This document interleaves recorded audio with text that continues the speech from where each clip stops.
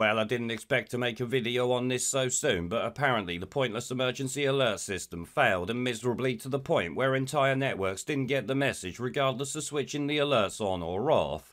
Oh, and in some cases the emergency alert arrived at 20 past 3, making it late and, like I said, bloody useless. I mean, imagine an emergency alert giving people the information 20 minutes too late and then calling that a success like the government have. Oh yeah, these utter clowns called this a success despite, like I said, it being late in some cases and 10 million free customers not getting it at all.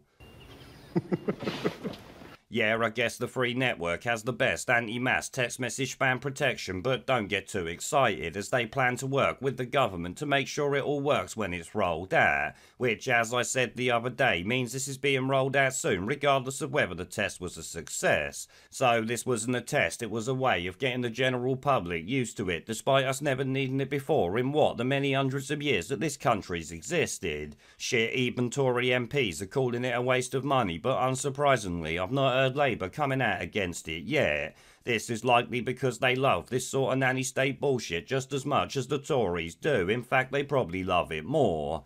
Anyway, this will be rolled out soon, and the 22 million cost will likely turn to billions as you get one of these alerts for the slightest bit of sun, wind or rain.